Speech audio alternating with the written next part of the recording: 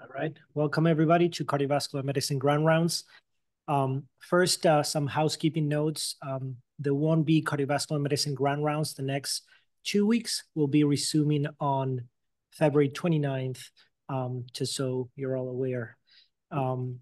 It is my pleasure to introduce today's speaker, Dr. Geoffrey Williams. He's a clinical professor of medicine at University of Michigan, and we had the luck for him joining our faculty just only a few months ago. So we're very excited and lucky to have him here.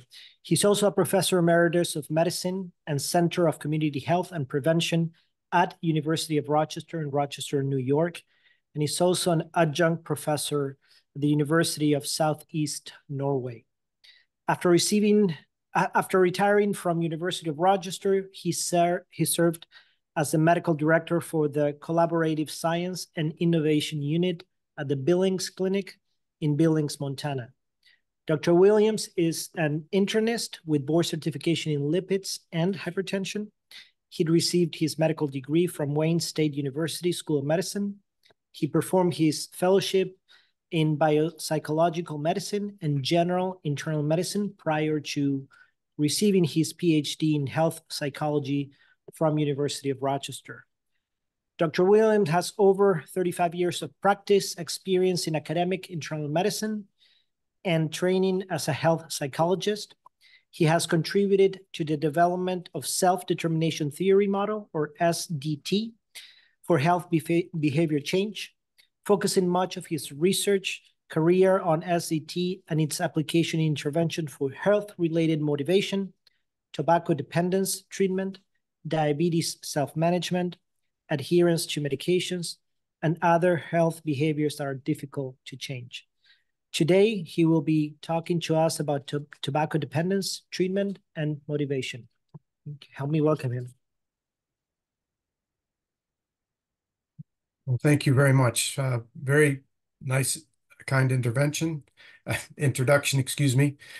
It's really an honor and a privilege and a pleasure to be able to speak with you. I grew up in the Detroit area and spent almost all of my career there in Rochester, New York. And when I had the opportunity to come back here, I knew that I wanted to be back, and had the opportunity to talk with Dr. Bisignano, and found a place that I could contribute here. So looking forward to telling you about a lot of things that I've been working on with tobacco dependence treatment and how we fit motivation into our clinical work.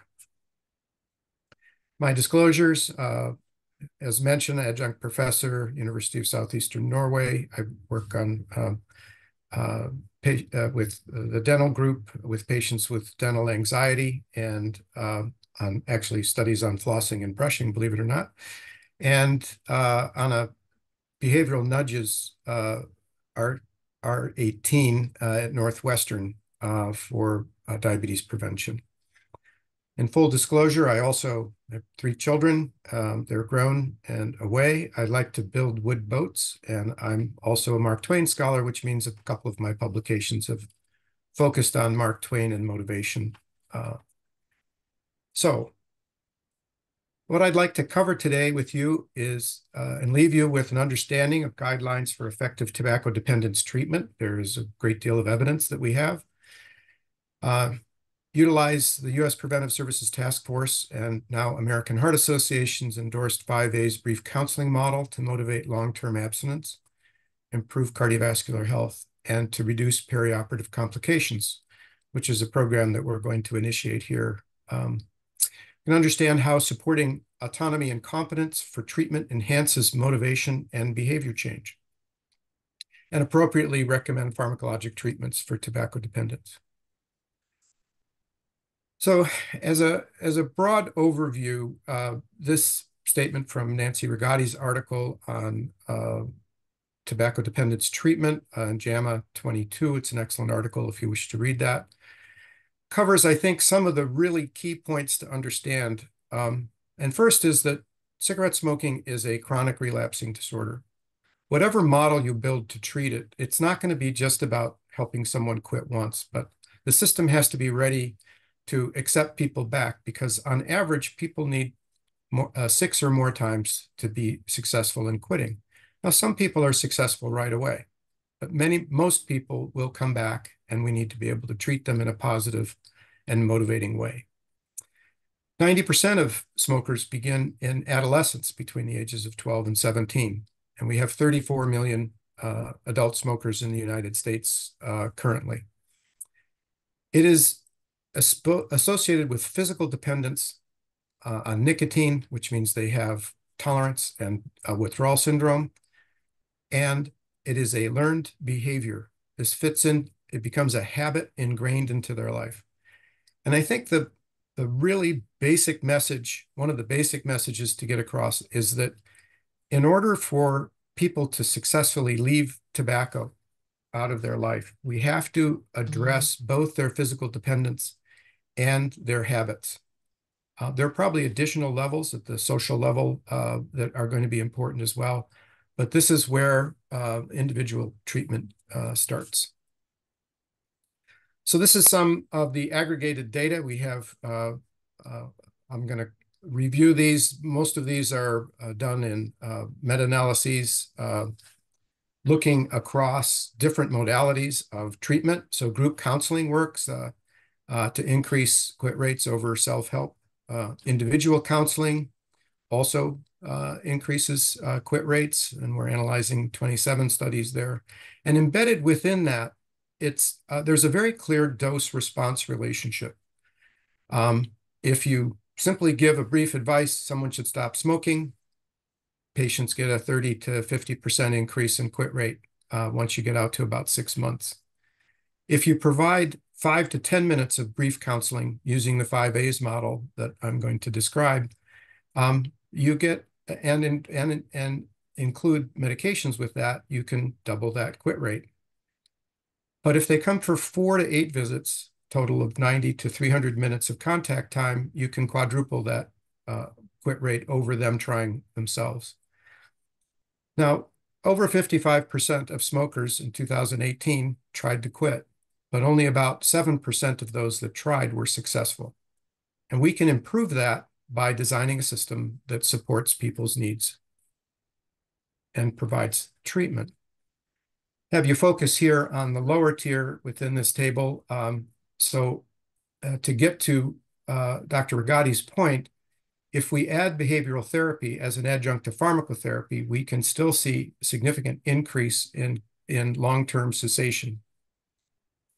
And looking at it the other way, if you combine behavioral therapy and add pharmacotherapy versus brief advice or usual care, we can see an almost doubling of the long-term quit rate across this group of studies.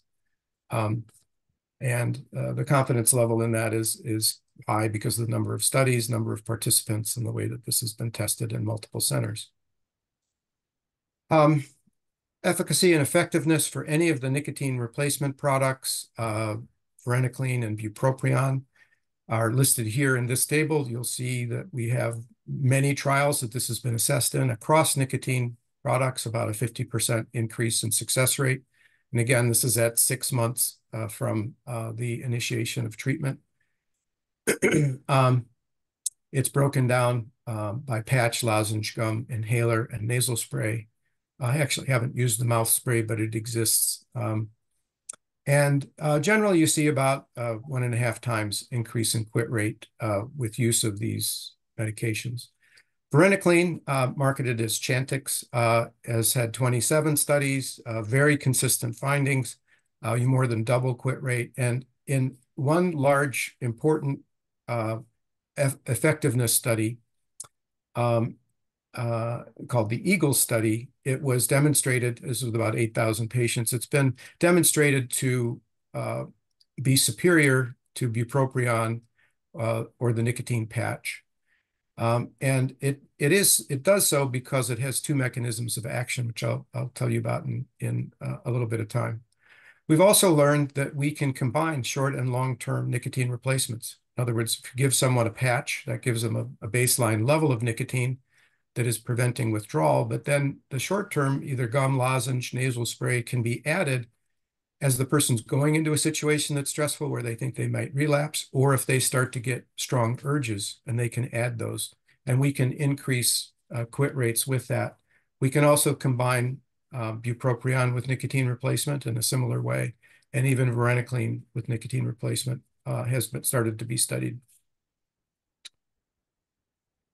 The 5A's model that I want to introduce and focus on, and it is this can be used and has been demonstrated to be effective across all health behavior change counseling that we do. Doesn't matter whether it's nutrition change, physical activity, alcohol reduction, tobacco dependence, wearing sunscreen, using seat belts, a variety of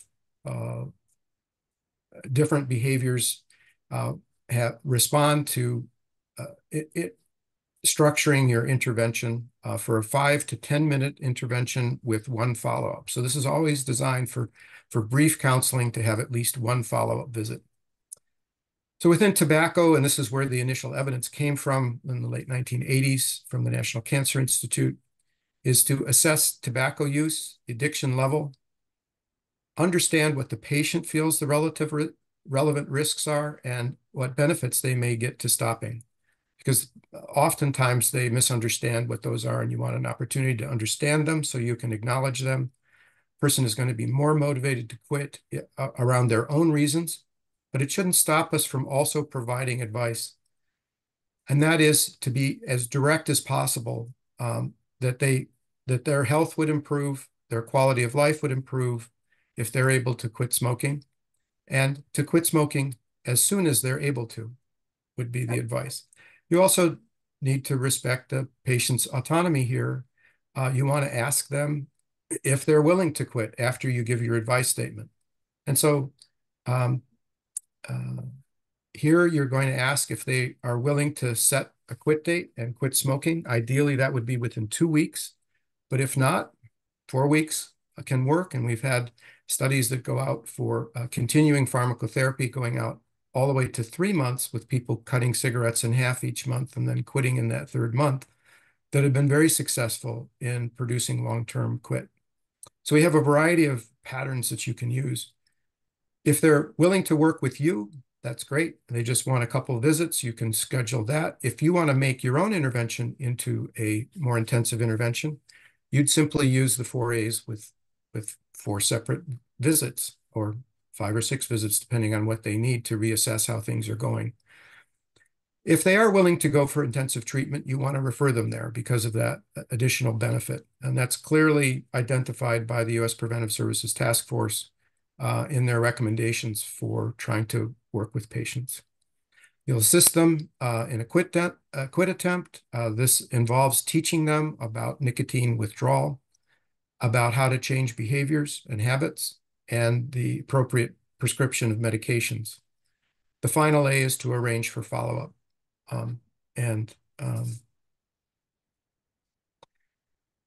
This is a very busy slide, but it's from scientific advisory from the American Heart Association, late 2021, around the American Heart Association endorsing the 5A's model for health behavior change. And it also ties this to the theory of motivation that I've been working in since the time of my Ph.D. and relates that to the shared decision-making process. I'll go over some of that more in detail, but if you would like to see a synthesis of this and evidence behind it, it's an excellent article to see. It's in circulation, December of 2021. To put smoking in perspective, as I mentioned, we have 34 million adult smokers. We have 480,000 people who die in America each year from tobacco-related illness. This has been consistent for 50 years. And even though the percentage of smokers has gone down, we have an increasing population. And the tobacco industry has been successful in recruiting smokers to replace those that have died early. It also causes 50,000 deaths from secondhand smoke. The majority of those, vast majority, 40 to 45,000 of those deaths would be secondary to to cardiovascular disease. And that has to do with the cardiovascular effects of very small amounts of smoke with dramatic increase in platelet adhesiveness, increase in endothelial dysfunction, indicate that, first of all, people at risk are more likely to have heart attacks and strokes, but also that they really don't get a benefit, and a cardiovascular benefit, unless they quit completely. Whereas with some other diseases, there is more of a dose response to improvement. But here, when you counsel your patients about quitting, you want to be sure that you advise them to quit completely, and recognize that probably a third of them, even after a heart attack, and the same is true after a cancer diagnosis, will return to smoking and think that they're able to do that at a low level of 4, 5, 6 cigarettes. But you want to be sure that you check for that and make sure that they understand if they want the benefit, they need to quit completely. Now, the secondhand smoke data is quite interesting. There have now been 16 large geographical areas that have banned secondhand smoke just in public places. So people are still exposed at home and in cars and so forth, but in public places. And in each of those areas, Toronto is one good example, was studied in detail, New York State, Rome, Scotland. In each of them, within a month of the time of banning that, there's been a 40% reduction of heart attacks presenting at hospitals in the area. In one place, Helena, Montana, that was rescinded by pressure from the tobacco industry, and after 6 months, and again, within a month, that rate of heart attack increased to where it was before. So there's a profound effect of even small amounts of smoke and cardiovascular risk. About 14% of adult Americans smoke. It was lower than that. But when we got to COVID, I think because of the stress people felt with that, and perhaps some of the leisure time and boredom that they had, we saw an increase in the use of cigarettes, probably through relapse, and also recruitment through the use of vape and so forth that I'll talk about in a minute. Over 2,000 adolescents smoke their first cigarette each day. We know that this causes cancer, heart disease, stroke, pulmonary diseases, adverse pregnancy outcomes. It impairs immune function, for instance, flu and pneumococcal pneumonia rates are about 3 times higher in smokers than non-smokers. That's why the pneumococcal vaccine is recommended at age 18 for smokers. And overall, in the general population, it shortens life expectancy by about 10 years. Now, if your patient also has a serious and persistent mental illness, that life expectancy loss is about 20 to 25 years. They suffer disproportionately because they smoke cigarettes harder. They also have a great deal of metabolic disease, and that combination has a profound effect on their health. Smoking adds $300 billion in costs per year, and about a third to half of all tobacco users will die prematurely from tobacco-related diseases. This is someone who smoked, for a number of years, but 30 to 50% of tobacco users will die from tobacco-related diseases. Our 2014 Surgeon General's report is the 50-year report after the initial 1965 report that associated lung cancer as being caused by smoking. And what that report was, for a 1-pack-a-day smoker, has 11 times the risk for developing lung cancer. A 2-pack-a-day smoker, it's more 15 to 20 times the risk of a non-smoker. So about 90% of lung cancers are related to tobacco.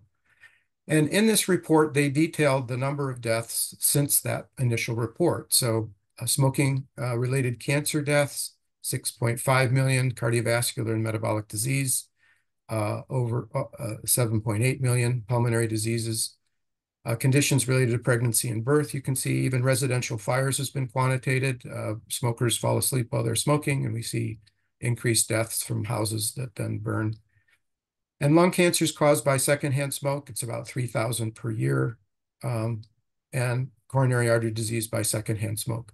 It's important that you be sure that your patients, when you're treating them for cardiovascular disease in the hospital, that you ask them about the environment at home and whether they're exposed, and if there is a way that you can help them make sure that they are not exposed by perhaps talking to the family or referring family members to a treatment program. Since 1965, we've had about 1,200 people, or essentially 3 747s loaded with people, fully and killing everybody on board every day of the year. So why do we have such a persistent problem when we know about the health benefits? Well, nicotine, I would argue, and many do, that per milligram dose, it's the most addictive substance known to man.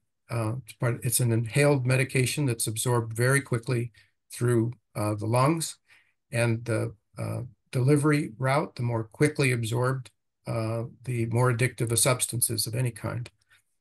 Nicotine has many neuropsychological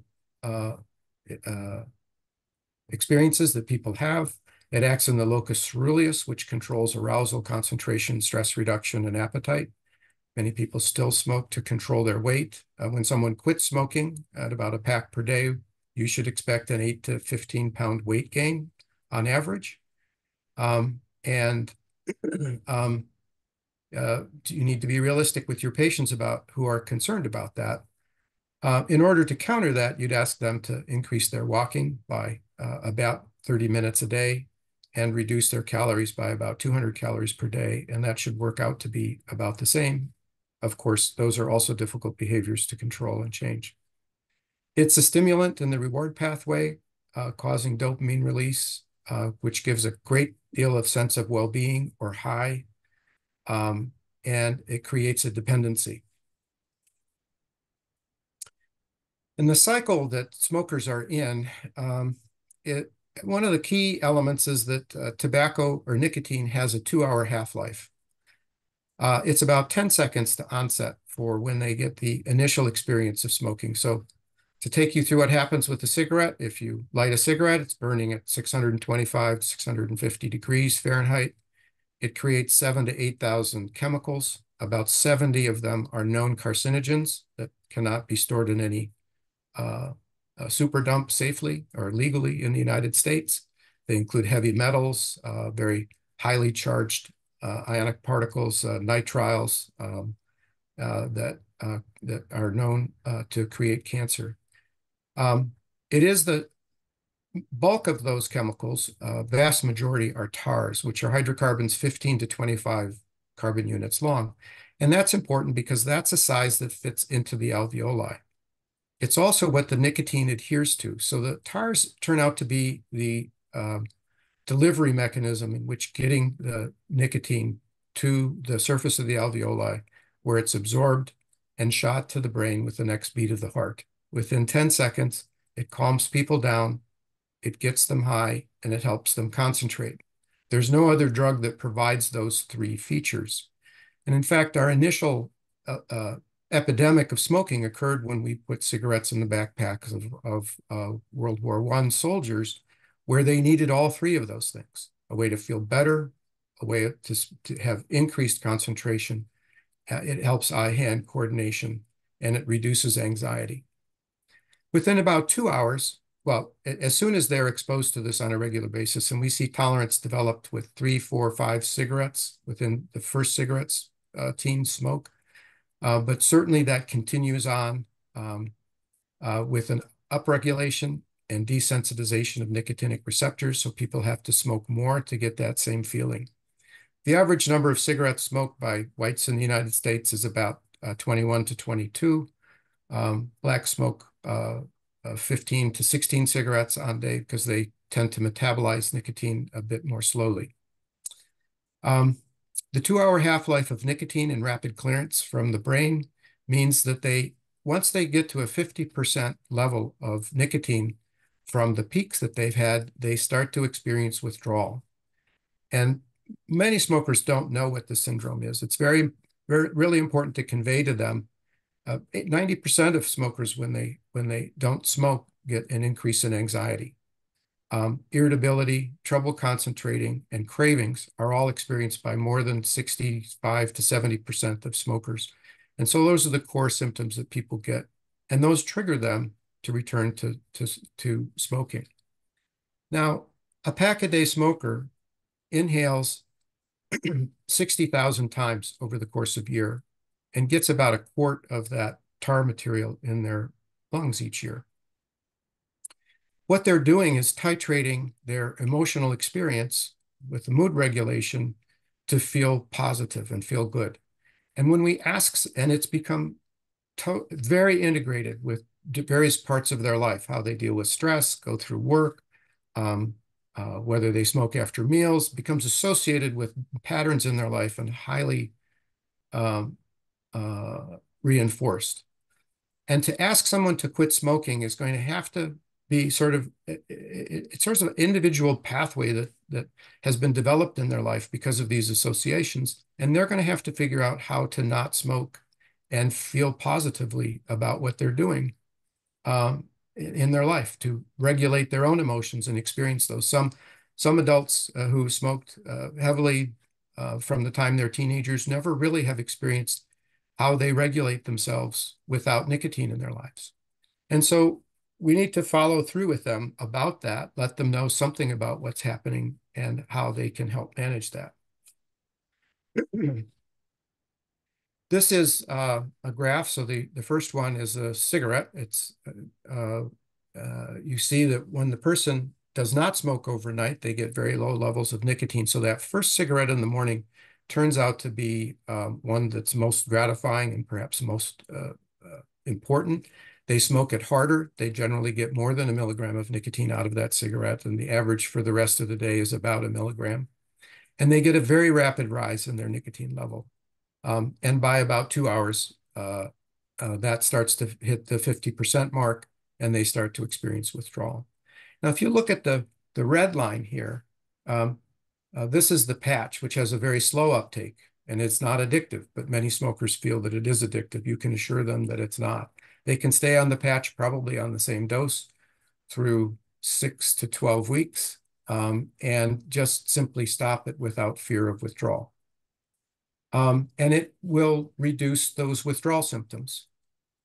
The gum and the nasal spray are absorbed slightly more rapidly, but again, the same features as trying to keep them above a level at which they experience withdrawal. This peak here is where the pleasure from smoking comes from. And the added benefit that varenicline has is it's a nicotine antagonist on the acetylcholine nicotinic subtype receptor in the ventral tegmental area. It has a 24-hour half-life, and it adheres to that receptor 25,000 times more strongly than nicotine does. So it has a blocking mechanism, but at the same time, it also works over here to prevent withdrawal symptoms. So you get actually two mechanisms that are working with the Chantix, and why, I think, part of why it's a superior drug. Patients will notice this. About 65% of patients, when they start on varenicline within 2 or 3 days, will no longer like the taste of the cigarette and be able to cut down either by smoking less on that cigarette or smoking fewer cigarettes. You want to encourage them to do that if they're using that medication. They started essentially a week before intended quit or as a process for trying to cut down and eventually quit. Again, the withdrawal syndrome that I think is very important for people to understand: anxiety, intense cravings for nicotine, tension, irritability, restlessness, and headaches. Ask them if they have these when they don't smoke. They can actually test them out to find out whether they get them. We also have a great deal of information about effects now of, well, short-term effects of e-cigarettes, which are not combusted tobacco, but they are nicotine that's delivered with hydrocarbons that are heated, and that's how they get into the lungs. So it's still a very rapid absorption, and people remain dependent on nicotine while they use these products as long as there's nicotine in them. We've started to aggregate effects for them, and a nice review published in Circulation identifies increase in heart rate and blood pressure, as you might expect. In one cross-sectional study, about a 70% increase in myocardial infarction, increased sympathetic tone, and increased oxidative stress.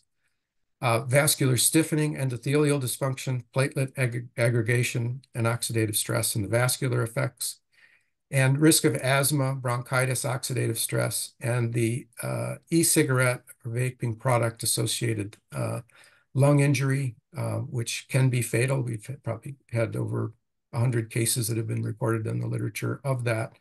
Most of those came from people who were adding THC into their vape product, but they did happen in patients in people just using the nicotine.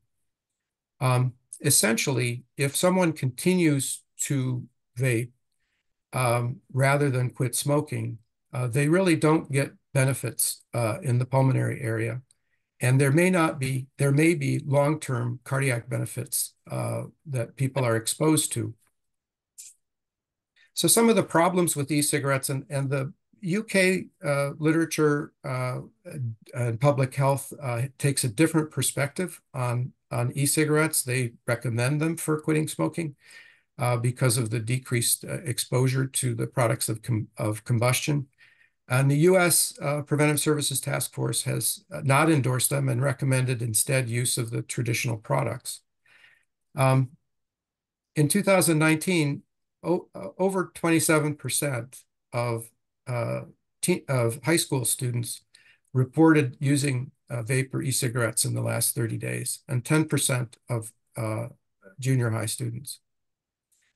A meta-analysis of longitudinal studies showed that once a student or child begins using a vape or e-cigarette, there's a 3 times higher rate at which they convert to full tobacco use.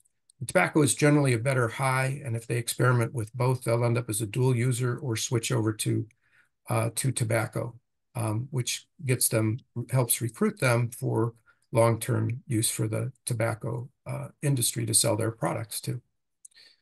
1-year abstinence rates of 18% with use of e-cigarettes is cited by the UK literature and public health area versus 9.9% for e-cigarettes versus NRT. But it's one study. It was not followed over a long period of time. And what was found with follow-up over time was that if people quit using the e-cigarette, 80% of them were still using it after 1 year, whereas with nicotine replacement, it's only 9%. So they're continuing to get that stress on their cardiovascular system and their lungs. And that's part of why the US system does not endorse that. In addition, about 25% of cigarette users become dual users, and that as harmful or perhaps more harmful than just smoking alone. There's also data on perioperative benefits of smoking cessation, and this is described in a few ways. Wound healing complications are more than doubled in smokers versus non-smokers, and this is in very large cohorts of individuals. Pulmonary complications, about 70% increase. Myocardial infarction is increased. And interestingly enough, when they followed people and just identified whether they smoked on the day of the operation or not, if they did smoke, they had almost a doubling of wound site infections. And that has led recommendations to be, if you have a patient that is headed for an operation, you want to advise them to quit. The optimal level for improvement that we target is about 4 weeks, but even not smoking for the week or the day before the operation seems to be beneficial. Now, if you look at intervention studies that have provided smoking cessation counseling versus no treatment for people in the preoperative state, we see a reduction of any complications by almost 60%, and wound healing related complications are decreased almost 70%. Again, that's 13 trials, and a couple thousand patients are involved in those studies. Intensive treatment, counseling plus medications, has one advantage over even brief treatment or your brief advice in that it translates well into long-term cessation. So if the person is willing to go for intensive treatment, they are more likely to not be smoking at the time of the operation, but they'll also not be more likely, significantly more likely to not be smoking at 6 months and a year after that. And if you compare intensive counseling versus brief counseling on wound healing, we can again see an improvement in wound healing for those receiving the intensive treatment. So we are in the process of establishing a pathway for working with patients in the vascular surgery program. There's probably about 400 a year that are waiting for elective surgery that we have a kind of time frame where we can provide an intensive intervention, 4 to 8 visits, medications and behavioral counseling. We'll see them. Some of these patients I see even once a week if they really need, if they're high-level smoking or they're very anxious about quitting. But every 2 to 3 weeks until they're tobacco-free for 4 weeks is the goal. One of the important motivation messages about helping people quit smoking is to talk about the benefits of cessation as opposed to trying to scare them. Remember, anxiety is a major reason why people smoke. And it's helpful to not tweak their anxiety by talking about all the horrible ways that they may die. But we have lots of positive messages that you can give here. So after 12 hours, carbon monoxide levels return to normal.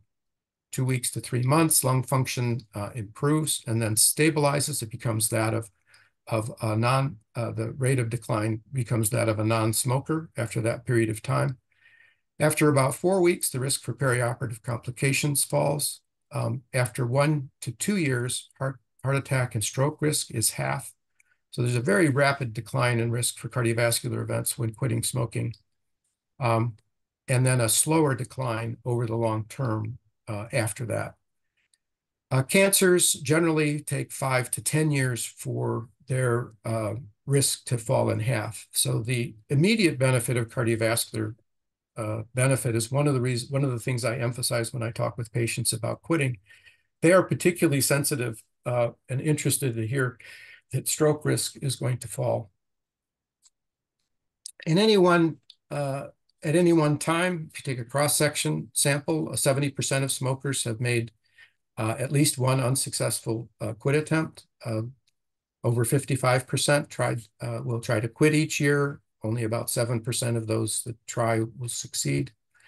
But patients, more than that, they come to us. They're in our clinics because they're sicker. They have more health issues, and we have a chance to intervene with them.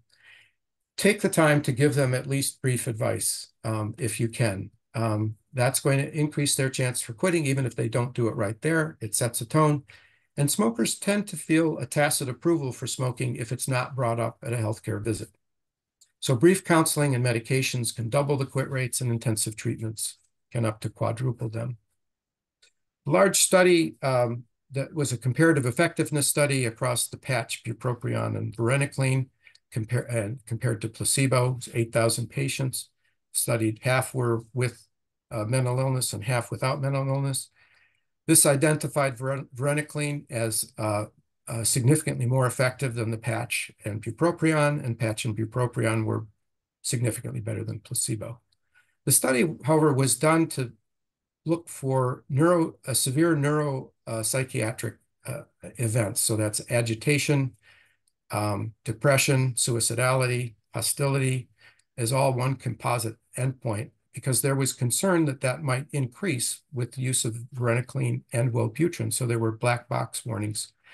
And this study demonstrated that there, in fact, was no increase. In fact, in the non-mentally ill population, there was a significant decrease in severe neuropsychiatric events when using varenicline. The others were about equivalent. So in that population, it's about 2% of individuals, even placebo and with treatment, get this.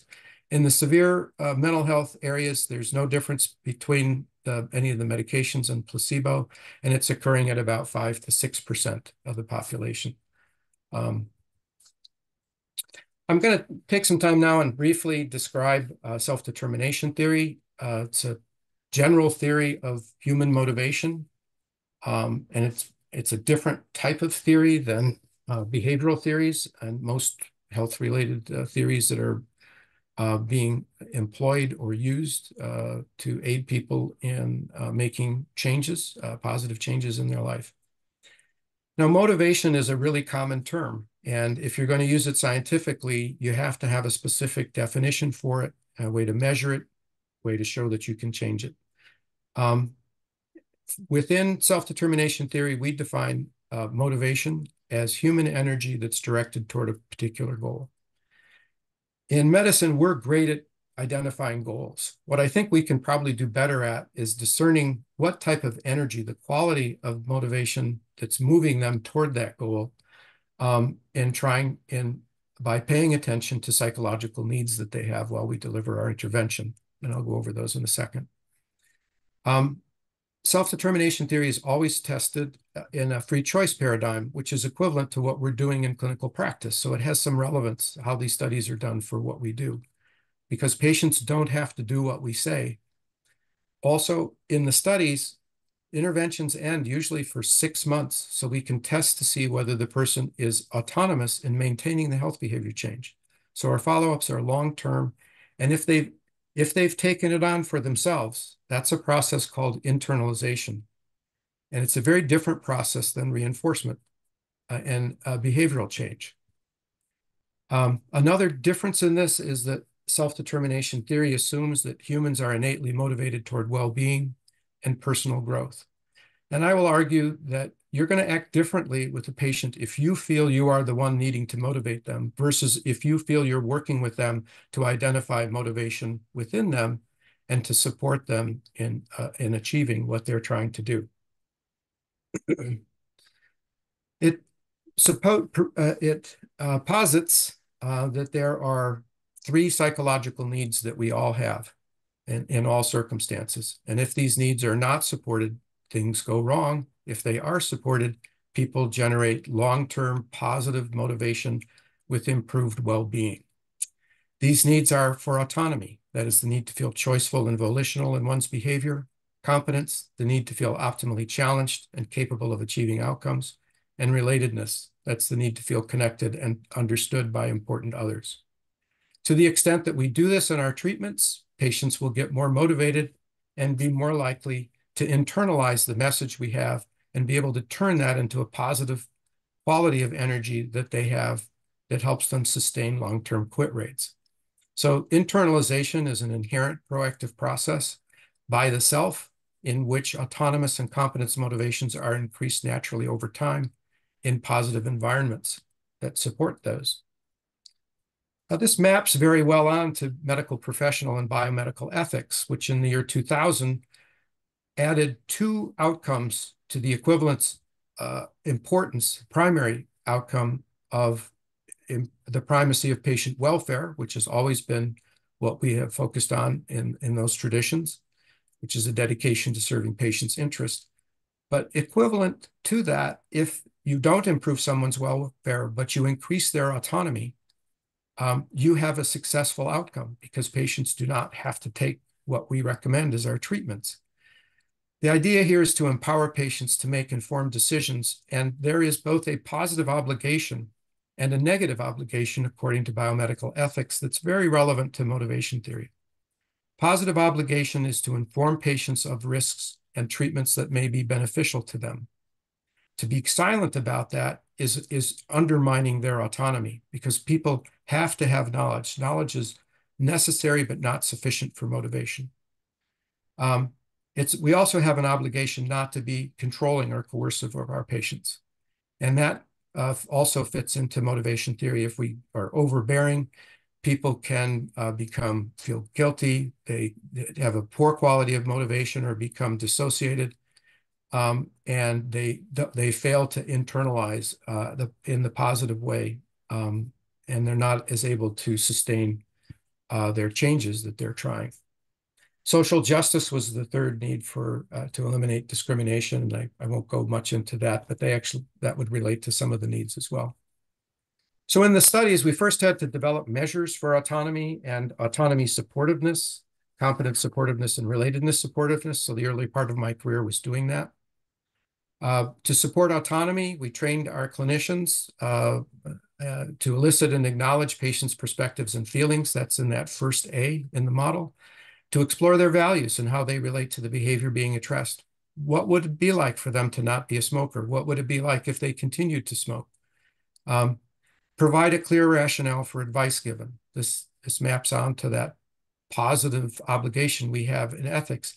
If you don't provide the clear advice with the information behind it, they can't begin to internalize and take over autonomous motivation. Provide effective options for change and acknowledge the option of not changing. Most Americans are not changing their health behaviors. That's the state of where we are. I think we need to acknowledge that while we make a recommendation for change and say that we're ready to support them in being able to do that.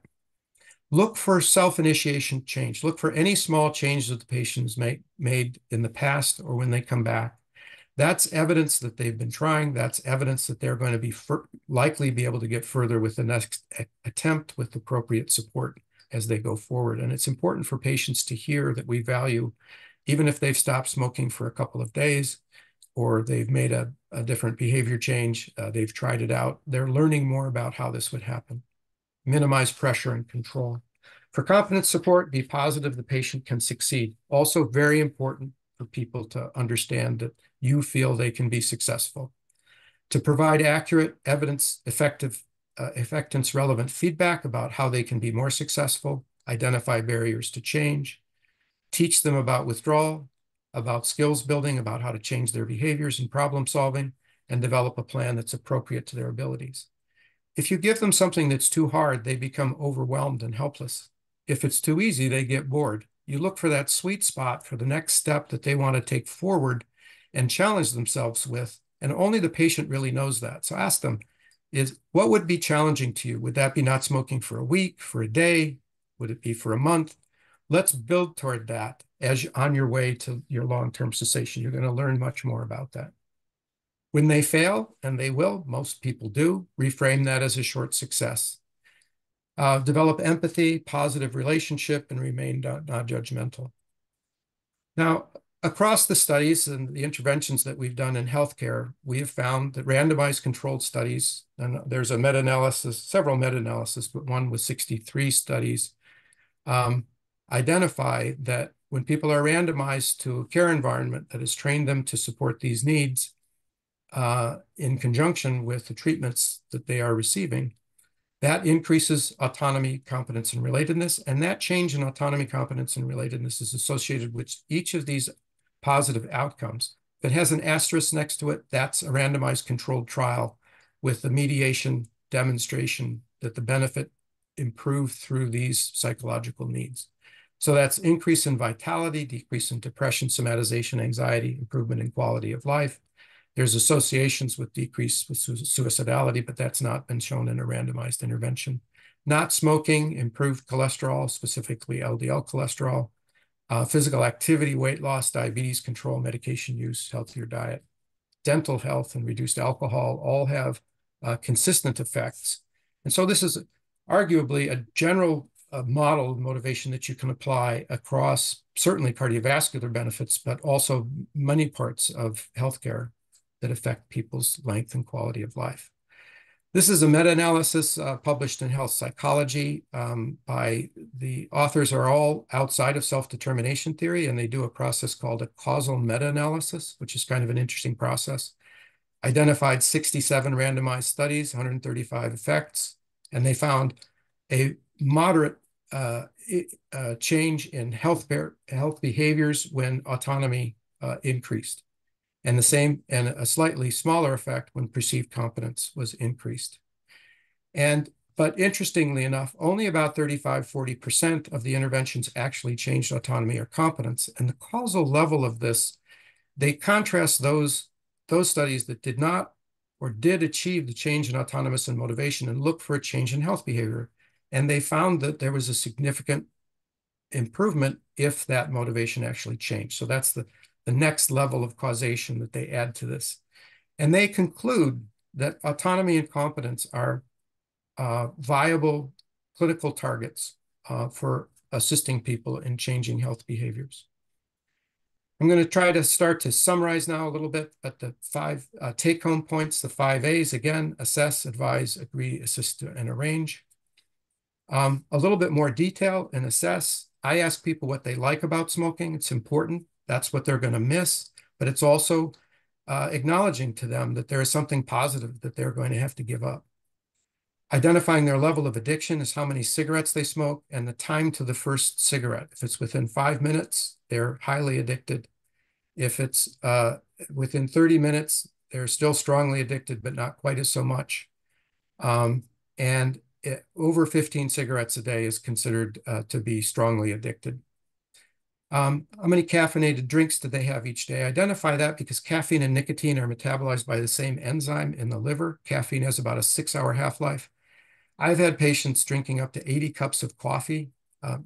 And if they stop smoking, they get gradually over the ensuing few days of quitting smoking, they get toxic on their caffeine if they don't reduce that.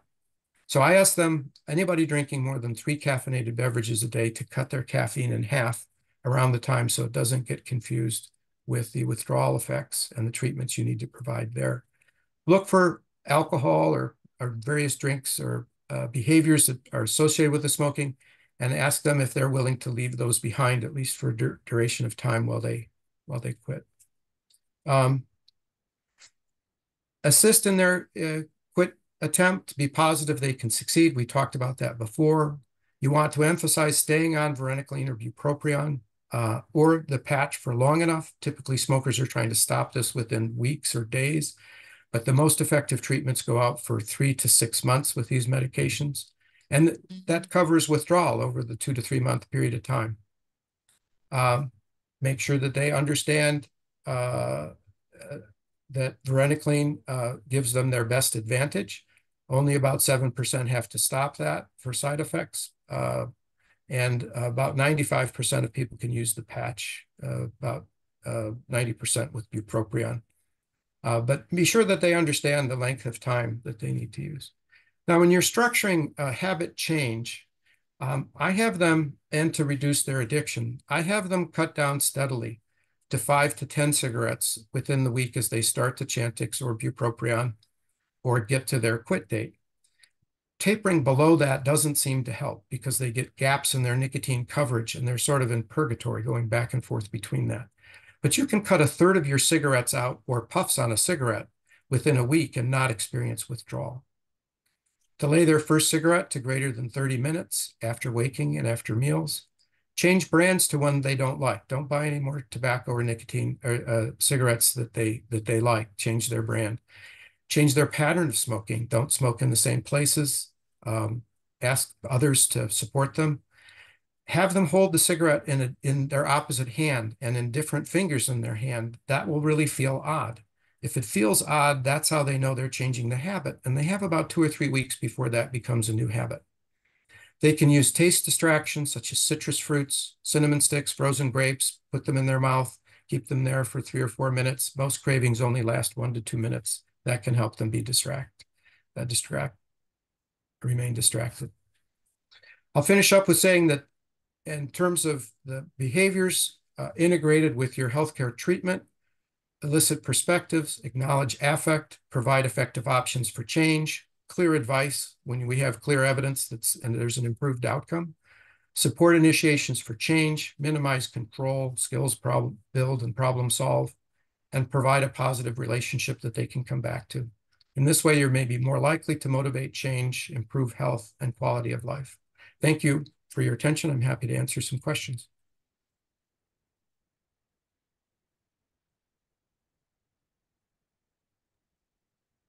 All right. Thank you, Dr. Williams. That was a great presentation.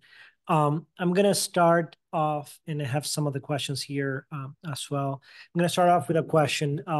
You showed a lot of data about how medical therapy, behavioral therapy affect and can help patients quit smoking. What I was surprised was in the clinical trials that you showed, the percentage of patients who were able to quit smoking was pretty low. At least the numbers were strikingly low to me. That I think that the highest number was 27%, and most of the studies showed less than 20% effectiveness in quitting smoking. What are we missing in terms of having that success rate for quitting smoking to be 80%, 90%, or something like that? Or is that something that it's unlikely to be achieved in the future? Well, it sure would be great if it did. I think that the gold standard that the tobacco treatment experts in the world would say that if you have something that's above 40% quit rate at 1 year, and remember, these are long-term follow-ups. They're not just for the days or weeks that this is going on. They have to maintain cessation and have biochemical validated not having nicotine or carbon monoxide in their system weekly for usually it's 6 to 8 weeks consecutively in order to be considered quit. So that's involved with that outcome, and that's hard to achieve. I think anything above 40% would be considered a gold standard, or even 40% in the tobacco cessation centers. Motivation plays a great deal into that. If the person wants to quit, they're more likely to quit. And the best study I've seen is a phase 3 study with varenicline done in Europe to demonstrate the maintenance of cessation provided benefit. And they had 1,900 patients who came in weekly for 5 days counseling and varenicline or placebo. And first 3 months were open label, and then they went to randomized placebo versus continued varenicline. And with that highly motivated population, there was a 70% quit rate at the time that they got to after 3 months. Immediately within 2 weeks, there was a 20% decline in the placebo group, and that remained significantly lower throughout the balance of the year. How are we going to do that? We're going to I think it would be great if we could get to those levels. It doesn't really acknowledge the chronic relapsing nature of addiction and how people have to work through that and the motivational resources that they need. I think we need to build a system that engages with them, makes it positive for them to come in for treatment and provide treatments at reduced costs. That's how we're going to improve those quit rates. And that's active area of research. I have a question from the audience. Ronald Schwartz says, very helpful talk, Geoff. Thank you. 2 questions. Are non-smokers who grew up in home with both parents smoking at increased risk of cancer or cardiovascular disease? And 2, any benefit of semaglutide to overcome tobacco sensation?